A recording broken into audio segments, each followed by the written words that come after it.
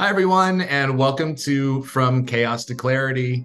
I am Eric Abel. I'll be your host for today, and I'm the Director of Product Marketing for WalkMe. Over the last year or so, I've had the chance to work with our customers and product management, account teams to make sure that data is at the heart of every digital adoption strategy. And I think it's particularly important today because of our current economic state. There's a lot of pressure being put on software investments and really ensuring that every application that you have has a place inside the organization. But one of the key challenges we'll talk about is the challenge of visibility. Enterprises today have visibility into less than half of their enterprise tech stack. And that makes it really hard to act on that data.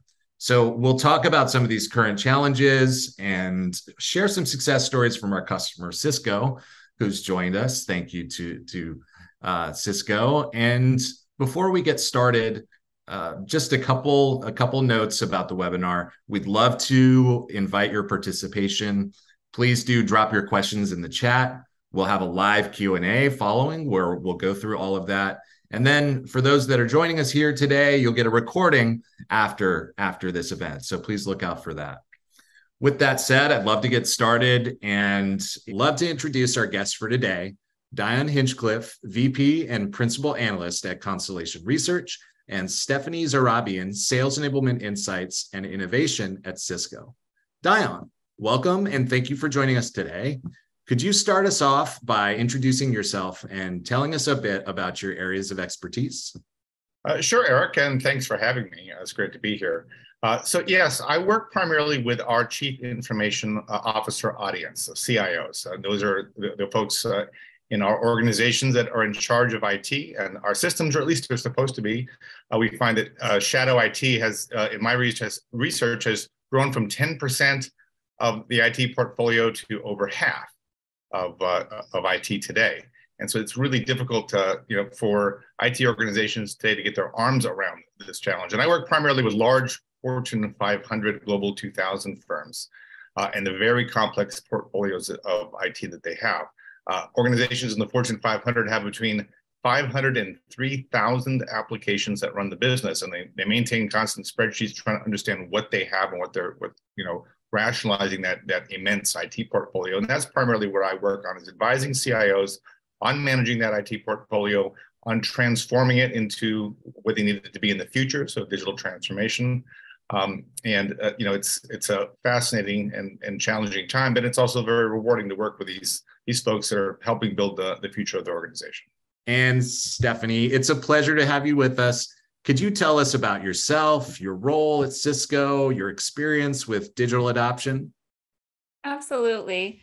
So I've been with Cisco for about 18 months now, and I was brought in specifically to implement different enablement programs with WalkMe at Cisco. We currently had WalkMe used for operational and release management and change management purposes in our operations org. But we really wanted to use it for more enablement, for reaching sellers within the flow of work, for intercepting poor behaviors and reinforcing good behaviors. Long past traditional enablement programs have ended. And it's a really exciting time to be at Cisco. Cisco is the 6th company where I've implemented WalkMe programs. It's been an incredible journey, and I've had incredible experiences at each company. I feel like it's all kind of culminated to helping Cisco go through this major transformation that they're driving over the next few years. All right, let's dive in. Diane, can you tell us a little bit about the state of digital transformation today?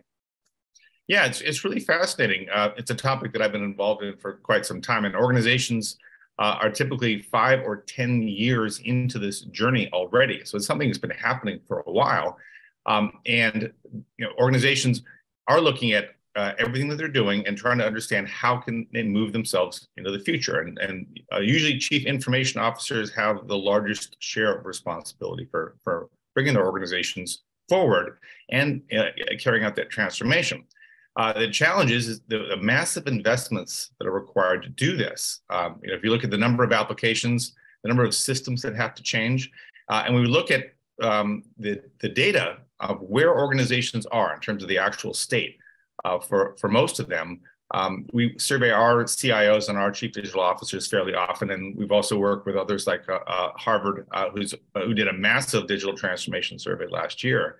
And what we find is that although many of them have had digital transformation efforts for some years now, gone through the process several times, they're moving slowly. They're not making a lot of progress. And when the rate of change inside your organization is slower than the rate of change outside your organization, that is a significant issue. Organizations need to move faster as they carry out digital change and as they try and modernize. We add all the challenges in just making those changes to the economic pressure that CIOs are now facing to justify the continued investments.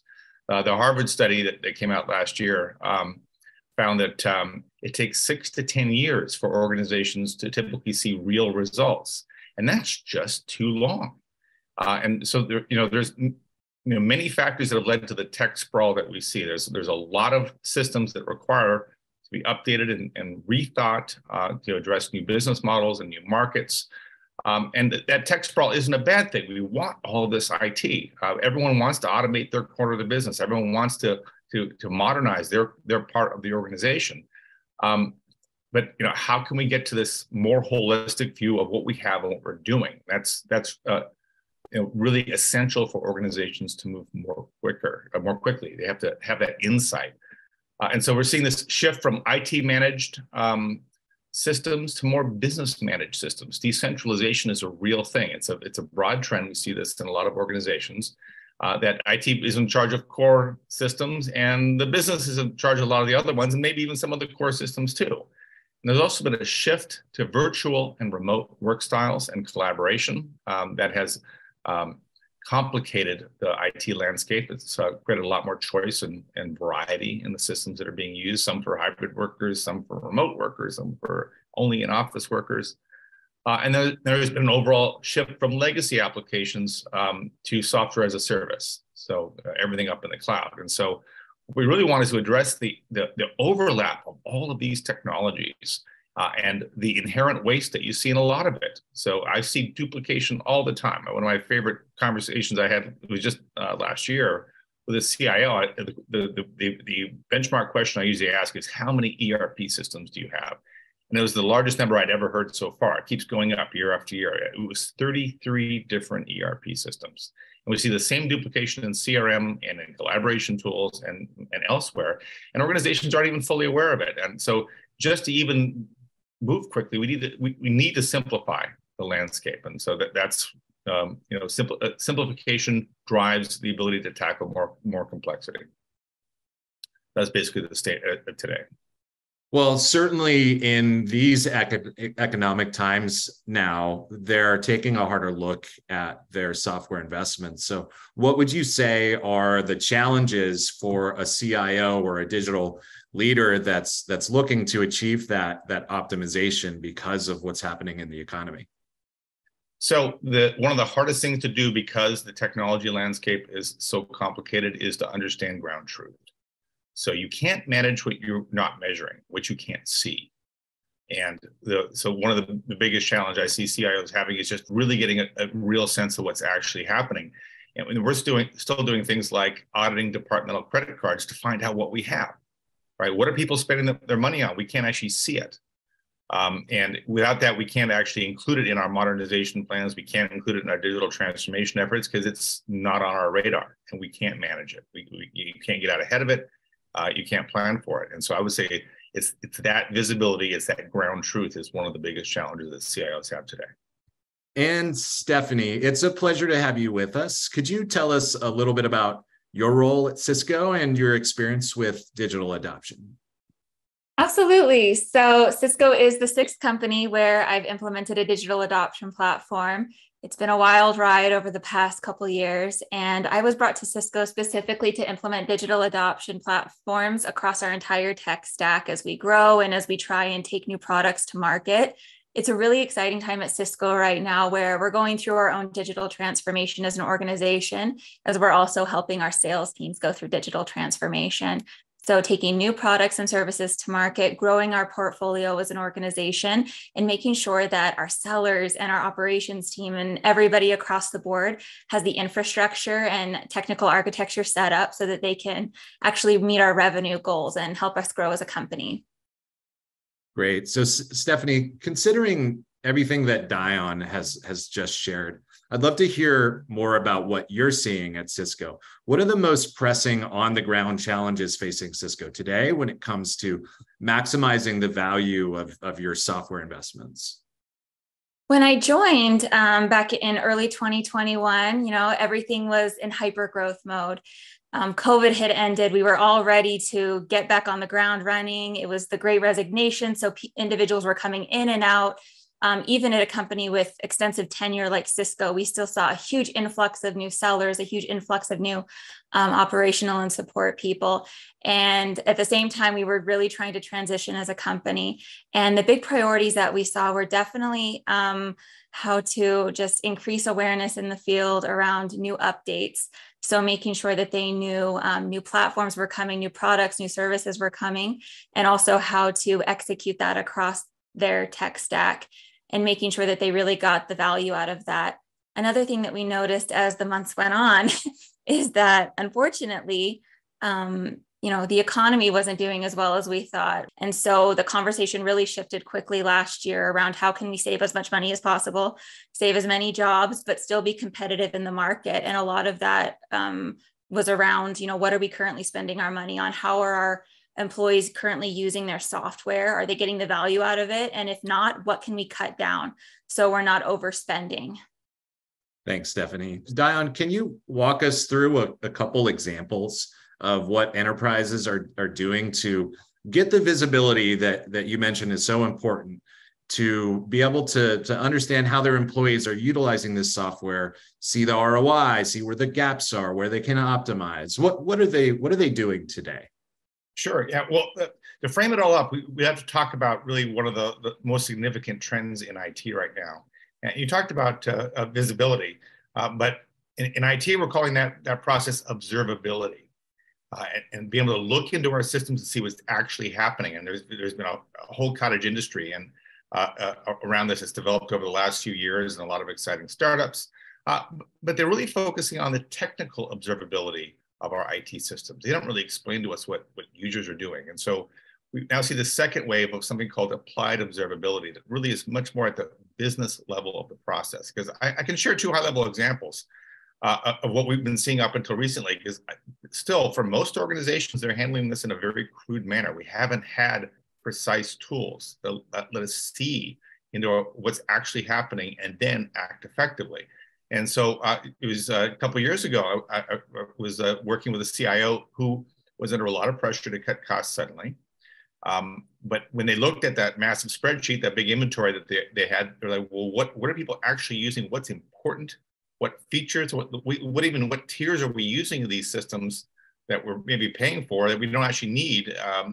And they had to resort to things like turning off applications that they suspected people weren't using very much, or blocking them to see what would happen, right? If they felt it wasn't mission critical to the business. And we're talking about a very large, well-managed organization, well-known brand. And this is the level this was the state of the art until recently. We just haven't had the tools. And so that's an example of what not to do. We have these more precise tools now that give us that insight. Another story I had is when I worked for the CTO of a major technology product company, and they were having a hard time getting adoption, getting effective use of their own system with their customers. They weren't using the new capabilities of the system hardly at all, even though the product team had spent a tremendous amount of time working on delivering that. And so after they tried many things, they reached out to me and I said, well, here's what I would suggest. Let's go ahead and take the analytics from the application and let's show what people are using, how many people are used, which features and when that day. Let's get a big monitor, put it up in the development room, and they can actually see day to day with each rollout, are they able to get those numbers up? Can they start changing? Can they do A/B testing? Can they get in there and actually make it work? And with that data, now that they actually could see what people were doing or not doing, they can change what they did. And that made all the difference. And that product grew from, couldn't get more than a couple thousand users today. So they were getting hundreds of thousands of users because they were actually managing to data, managing to reality, which is something still in IT we can't do today. So it doesn't matter if it's inside your organization or outside your organization, applied observability at the business level is absolutely critical. And if you want to start looking at, your real cost then and saying, where do I have revenue leaks? How can I rationalize my software portfolio based on what we actually use? And which tier of those products do we actually have? Can we go down? If we find that only a few people are using a couple very expensive features, you can actually see that. And it goes from being this monumental task to being something straightforward you can just do operationally every day. And this gives you data to go to business owners across the organization. It prevents you from having to analyze all this different data. The technical observability is really popular right now, but it still generates all these different log files from all these different systems. What if you had a better way to more consistently look at all of your sources of usability inside your organization and really understand the people cost, the product cost, and eliminate the cost of frankly, this effort requires, if you're doing this without the right infrastructure, you're going to spend an enormous amount on consultants and other support that will actually take all those technical files, log files, and actually tell you what you need to know versus just having a business level view. So that's really what I'm seeing. We're entering this new era that's really going to help us. Thanks, Dion. So you touched on a key point, I think, which is, where do you go when you see those inefficiencies? And that's where I'd love to bring digital adoption into the fold here. And Stephanie, so as a very early adopter of digital adoption platforms, how would you say that digital adoption has evolved? And what's the role of data and analytics in that journey that you've had? I think when most people get their hands on a digital adoption platform, they automatically, push it to the learning and development team and say, this is our new textbook.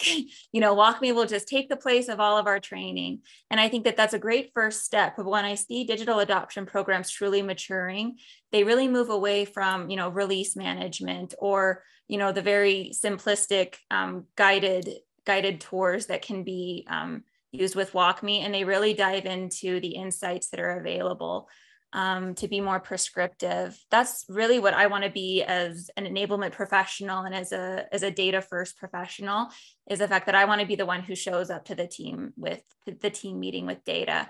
I want to be the one that says, actually, that's not what's happening in the platform, or that's not what the data is telling me, and base any sort of enablement program or employee experience or UX designs based on what the data is currently telling me. So I think that as you grow your digital adoption platform, of course, continue to use it for the incredible tools like step-by-step smart walkthroughs, smart tips, and things like that. But when you really want to take it to the next level, both as a digital adoption professional and as an organization, you really need to start diving into that user data and really getting as much information on your users as you possibly can. Thanks. So at the top of the webinar, I mentioned that we would be discussing WalkMe Discovery. And so this is the latest innovation that we've brought to market now. And it's really about helping enterprise IT leaders and software owners that are under pressure because of the economy today to rationalize this portfolio, find ways to optimize their investments. And so, with this capability now, we are taking a leap forward to enable this visibility into the enterprise tech stack with insights into those inefficiencies, like what you called out, Dion, in software adoption and also the costs that are behind them. So Stephanie, as one of our power users of Discovery and some of the great work that you've done, what are some of the immediate challenges that you're addressing, and how are stakeholders reacting to this new data set that you're bringing to the table? It's really exciting. So there's a few things that I've been trying to do with WalkMe Discovery. Supporting global sales, there's over 22,000 people in our sales organization. It is massive. And that doesn't even include our partners or, the CX side as we move into revenue enablement. But one thing that I've been looking at is, what does a day in the life of a seller really look like at Cisco?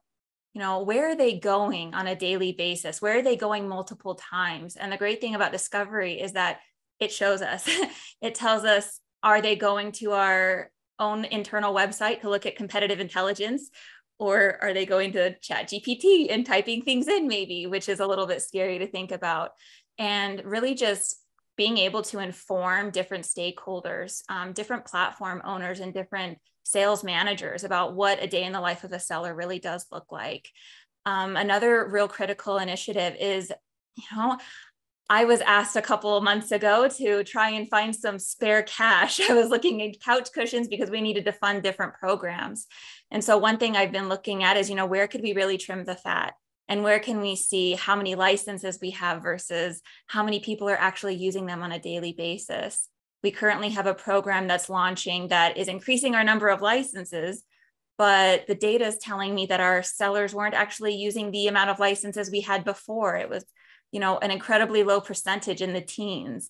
And so why are we investing this extra money into more licenses and more and not using that money in different places? So it's really interesting when you come to the table with this sort of data. People aren't used to having it. I think in the past, especially with third-party vendors, you get the data that they deign your admin to have.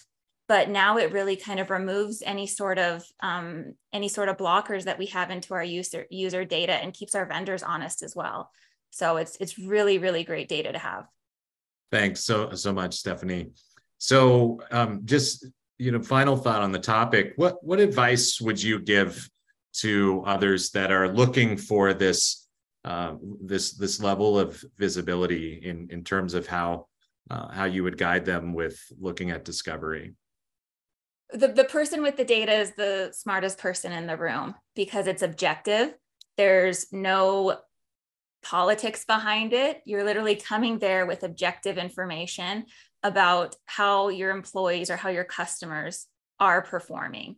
And it's very interesting to see the different gaps in what people say versus what's on these data sheets and what's in that console. So I would recommend to do it, to upskill yourselves as enablement professionals, HR partners, or wherever you sit within your organization, and truly become a strategic partner by having that level of information into your organization and really using that to be very prescriptive and to inform future purchases or different budget cuts in the future.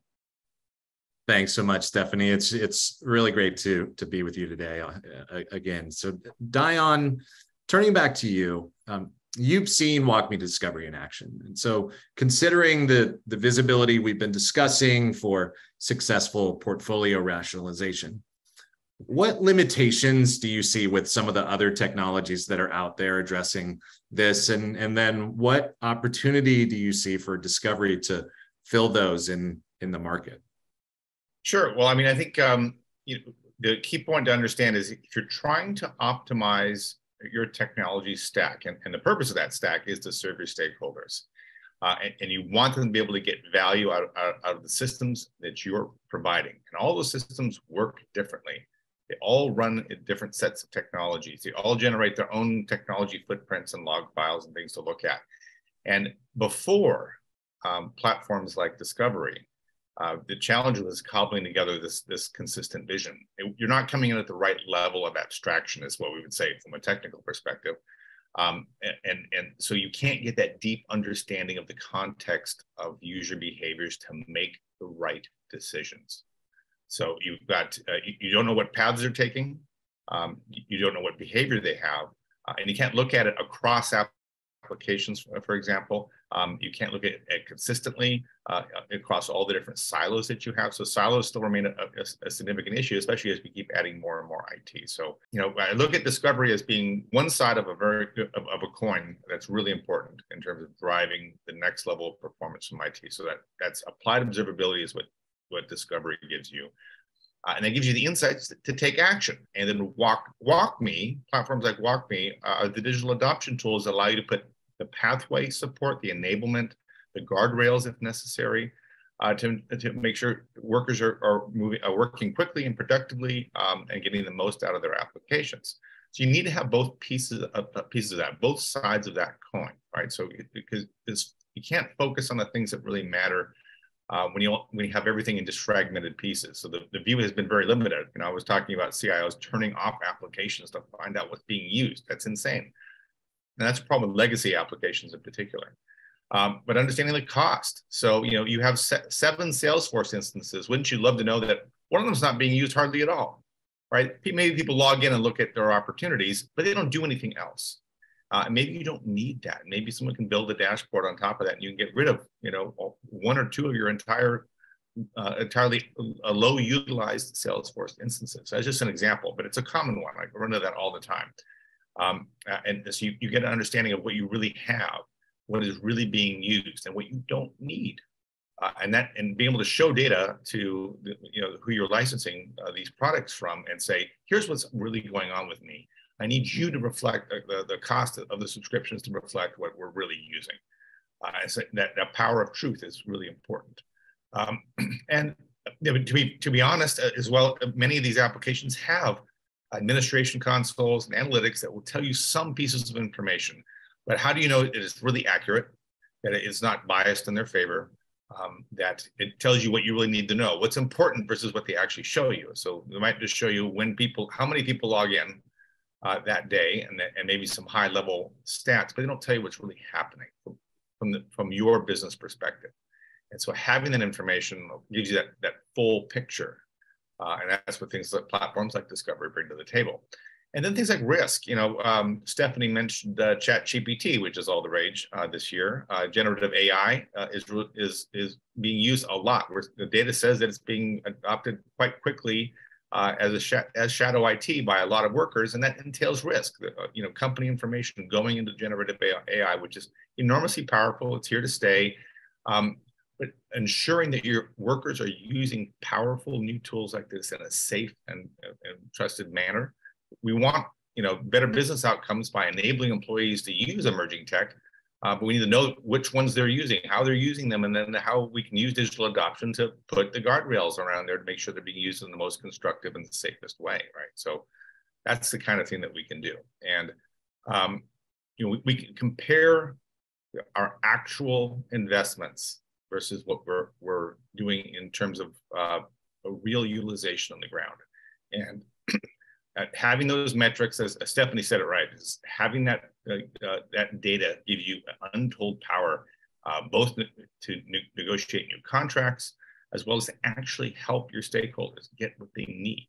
Thanks, Dion. So going back to your point about applied observability, WalkMe Discovery is really, we believe, a critical capability to add to any digital adoption platform. So those insights, that visibility that you can use to inform your software decisions, understand the usage patterns, optimize your spending, improve your user experience, all of that we see as one holistic view on technology strategy. So we're aiming to give customers that visibility with the context of the jobs that people are doing and how digital fits into those, and a way to track your progress with digital adoption. So we're ultimately, when we look at the offerings that are out there that customers have today that are helpful in making sure that you only pay for what you need, when you bring that into a digital adoption platform, ultimately that's now helping you get what you've paid for. So with that, Dion, Stephanie, thank you so much for being here today. This concludes the panel discussion portion of our webinar. And in just a moment, our guests will be joining us live to answer your questions.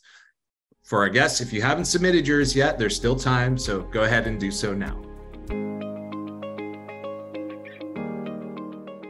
Hi, everyone. So we're live, and in just a moment, we'll get to the questions that have come in, and I love these questions. If you haven't added yours yet, please go ahead and do.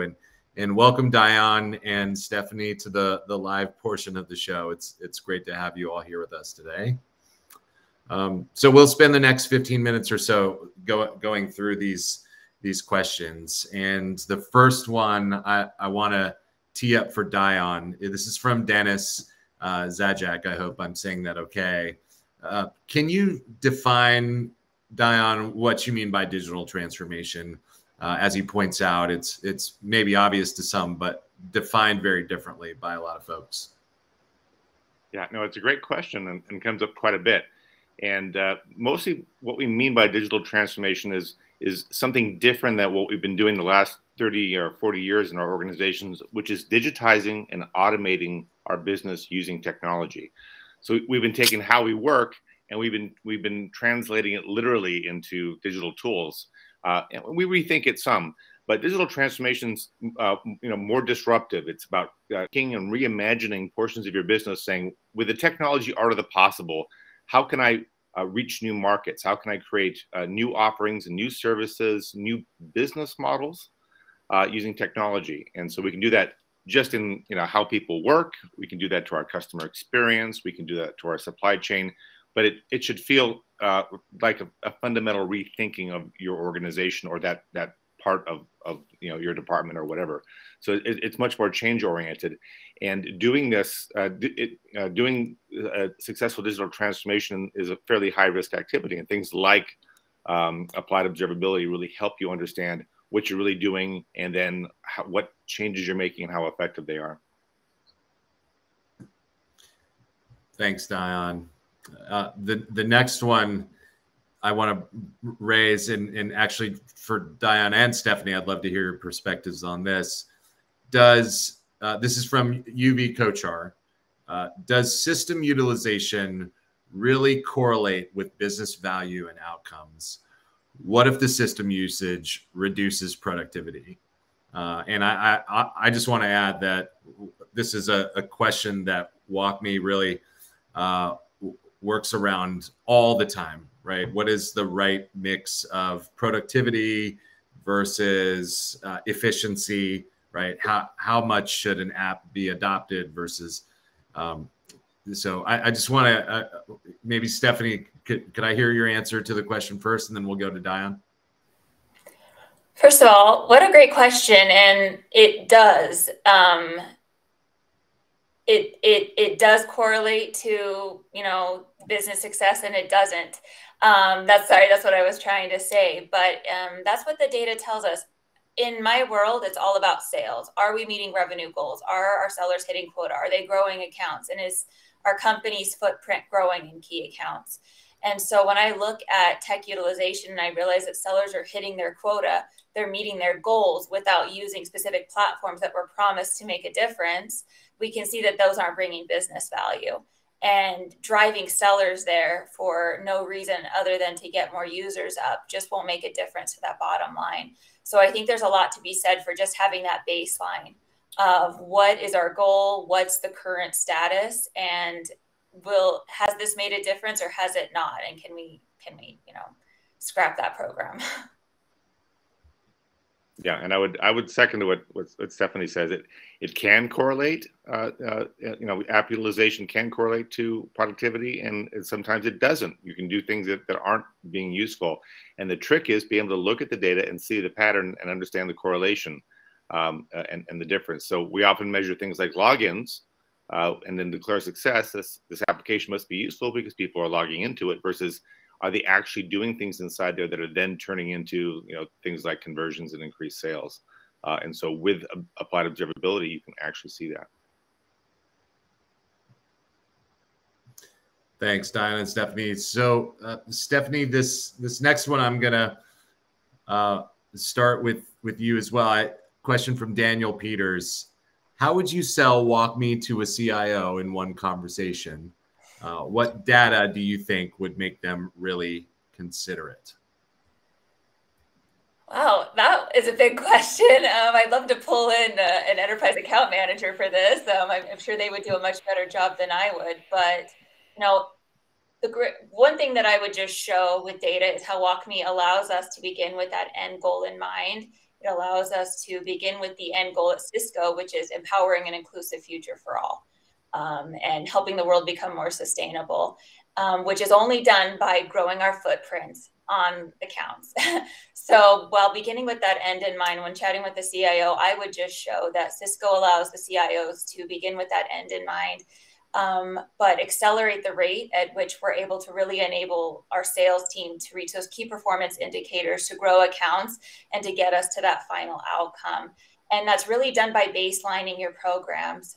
One thing I've done is baseline and don't do anything else until you baseline current processes and current performance, because you have to have that data story to tell at the end to show your success. Otherwise, how did you make a bigger difference? You need that data. And so with the baseline and with looking at, and with using programs like Discovery and WalkMe Insights, you're really able to show the success of your programs.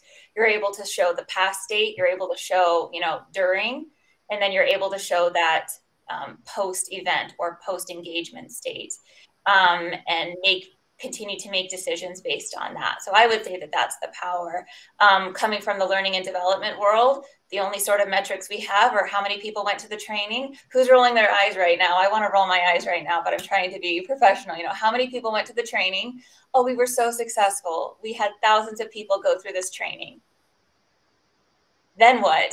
Did we meet quota? Were they able to actually execute the new workflows across their tech stack? Were they actually able to have conversations we wanted them to have with customers? And not only do a lot of times those learning and development teams not baseline, but they never have that follow through. I hate to say never, but it's almost impossible to have that follow through without the insights and data that you can get by observing and discovering employee experience in the flow of work. Thanks, Stephanie. Another question that I think is directed at you and your points about your experience with Cisco. How do you get such a large business to open up to new ideas? A department entrenched in last decade's ideas seems like it would be a difficult push. And related question, but I think from someone else, who would be the stakeholder for the approval of the deployment of Discovery? So I think generally you've got relationships there where you can push forward these new ideas. Who are your business stakeholders that are a champion for what you're doing?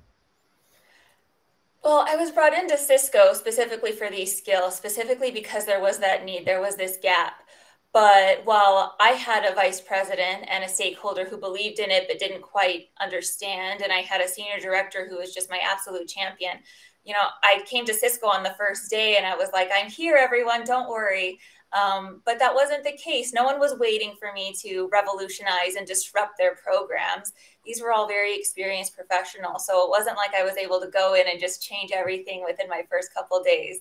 I think my senior director called it me being in tummy time and that tummy before I could crawl, before I could walk. And I thought I'd be flying by 6 months because that's the type of individual I am. But I think tummy time lasted well into 9 months. And I was like, oh, I think I'm out of tummy time. But one thing that I did notice is I started small and I really took a playbook out of my own sales methodology to find that pain in the company. Like, who hates doing something that could be alleviated with WalkMe? Who, wasn't able to show the success of their most recent program? Who just had a program fail last quarter because they weren't able to drive reinforcement and adoption? And so finding those different teams and sneaking onto their calendar and setting things up and trying to gain this buy-in with the help, of course, of my senior director who's a champion and my VP who had this larger vision, that started opening up a little doors. But it's very slow at big companies. It's very slow at even small companies.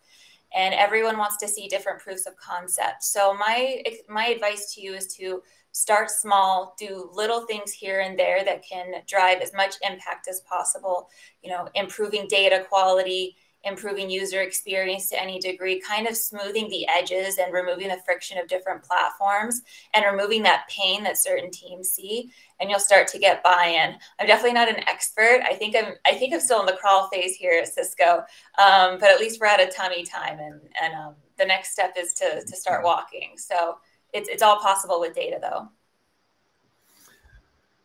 Love the tummy time analogy, Stephanie. Thank you. Dion, here's a question that I think you would have a great perspective on. So the question is, if I can't get data about usage of several apps and tools inside a company, can I collect it from another perspective? For example, with an automated questionnaire about what an employee is using or not and how much, et cetera.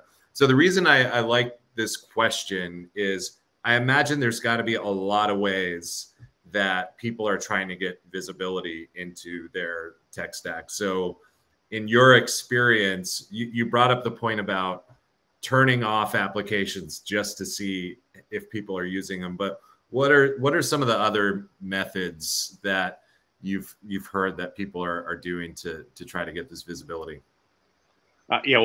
Great question, Eric. I would just first note that surveys are a notoriously unreliable way to get detailed and up-to-date information about user behavior.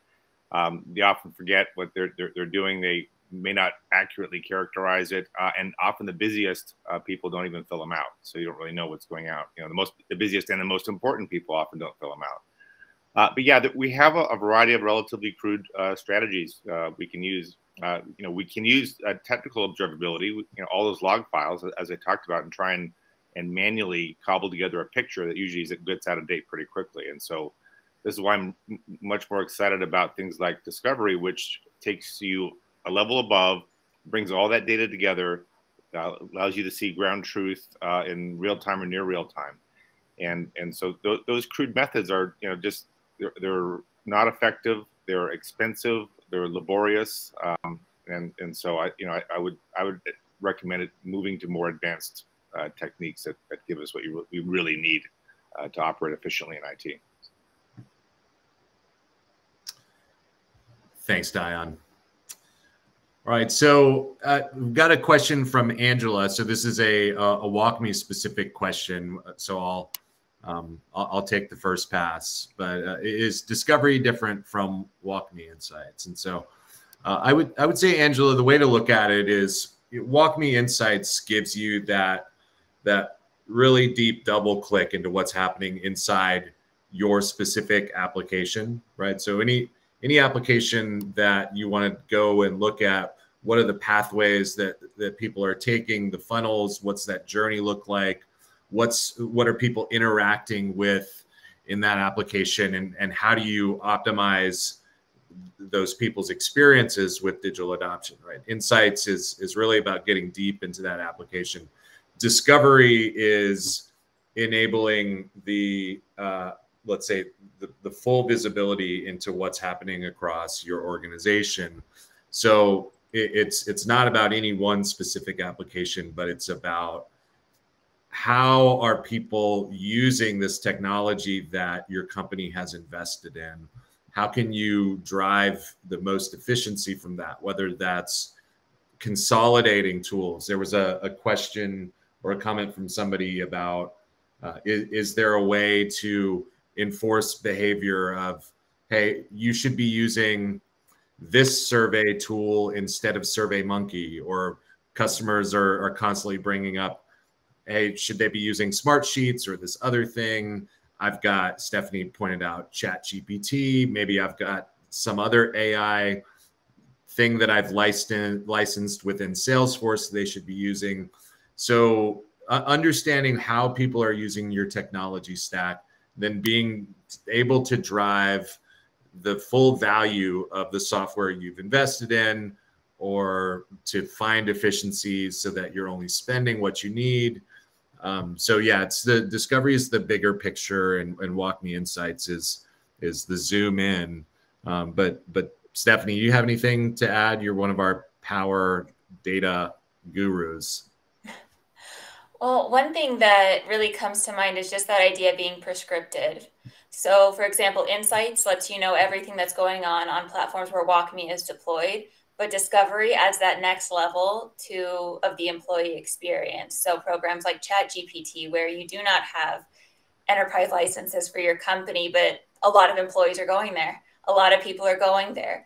And it just really allows you to say, this is the information we have, and make informed decisions based on that type of data. So you could potentially grow your WalkMe platform or your WalkMe program to new platforms if needed. And you know that employee experience, so that you can make decisions based on how many users are there, what type of resources would we need to support these amount of users on a new platform. and go to your leaders and request more funding that way. So I think that there's a really great opportunity to just be very data first in your digital adoption program, to be able to prioritize your own programs and your own requests coming in from, I'm sure, all over the place, to say we need to go into this platform next because we have the most users. They're going in weekly, they're going in daily, and we need to engage them and make sure that they're meeting performance and KPIs in that specific platform. So that what I say is the difference. We also, we're lucky enough at Cisco to have an enterprise license. So for our specific amount of users, we can continuously add platforms as our tech stack grows. And so I would have people ask me, oh, just put WalkMe on this platform so we can just start getting insights and do it and look at user behavior, because we're not able to work with the vendor very well, or the team is too busy and we need this information in our enablement organization. And now with discovery, we don't have to fully deploy WalkMe yet. We can wait, we can observe, and then we can make that decision later on. But it's just incredible to have that really built in to be able to make those decisions. Thanks so much, Stephanie. All right, so next question. Given that the data we are discussing is essentially user behavior, please elaborate on how user rights are ensured in terms of data measurement not becoming invasive or the data becoming accessible to third parties. So I'll take this one. So this is a customer enablement opportunity with discovery, in that the customer has the full ability to define all the policies around whatever data they're collecting, and that's part of WalkMe's foundation in general. So it's really in the customer's hands. We employ state-of-the-art encryption and security methodologies that are enterprise level, FedRAMP certified, et cetera. So we provide the tools for our customers to do the data privacy policies, but we also enable them to collect the right level of data that they want to know about their application usage. And what I've learned by working with a lot of customers and their IT leadership is that the level of data that we provide is already accessible by all of your first party applications anyway, right? And so it's just about more so who in your organization should have the permissions to view that kind of data, and we wrap our policies around that as well, ensuring that only the right people that need to see any type of data about application usage are the ones that have those permissions.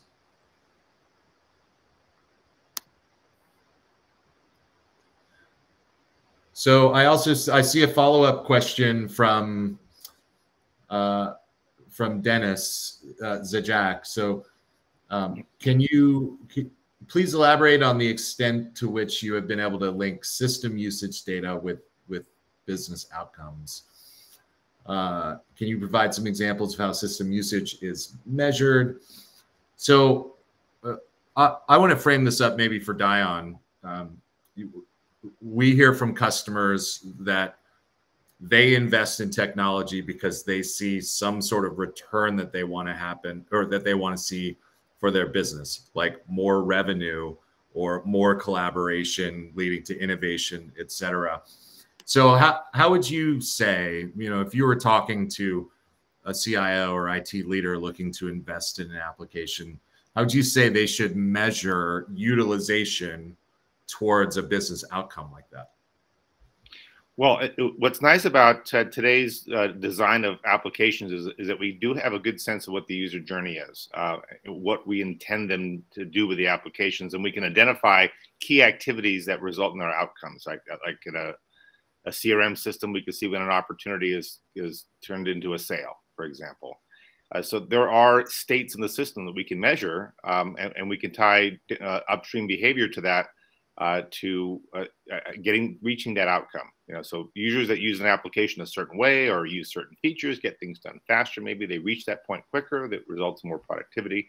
But usually we understand the states that we're trying to drive towards, as you're mentioning, Eric, and we can measure those, and then we can look for patterns that lead to those behaviors quicker or faster or more efficiently or whatever. So most of the time businesses understand the outcomes, and they also understand how they can get their applications to reach those outcomes, especially if they can see data that allows them to optimize that process. Appreciate it. And I'm seeing a lot of product specific questions coming in. So I'm also multitasking over here as well. If I could add one thing to that last comment about finding those, mapping those business outcomes. For example, this is really applicable at Cisco right now because we're moving to new sales processes to sell more recurring revenue as opposed to more hardware, which is what Cisco traditionally sells.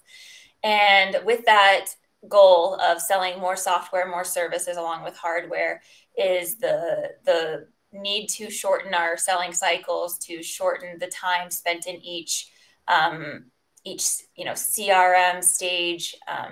And really, we brought in lots of tools, lots of AI platforms that promise. They say, if your seller does this, then opportunities will be de-risked and your selling cycles will be shorter. And so looking and seeing at we want to keep them honest, and we want to say, actually, our sellers did go in here. Every single one of them who completed these tasks and used the AI platform were able to shorten their selling cycles.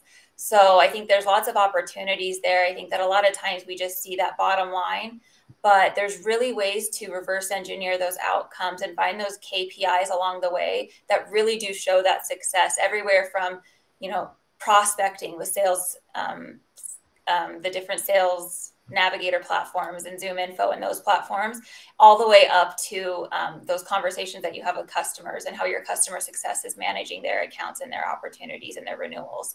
So really working with different teams and having those role-specific KPIs can really help you map those to those outcomes. Thanks, Stephanie. Thanks, Diane. So unfortunately, that's really all the time that we have for today. And we didn't get a chance to respond to all the questions, but truly appreciate the participation of the crowd. I love the comments here. I believe that we're going to drop some info into the chat here momentarily, where you can go and request the opportunity to learn more about discovery, get a demo, etc. And we really hope that you feel a little bit more prepared today for the future of enterprise tech. So again, thank you, Diane and Stephanie, for joining us and taking the time to talk to our audience. This recording is going to be available on demand and sent to everybody's emails. But again, big thanks to Stephanie and Diane for joining today. Great to be here. Thank you. Thank you.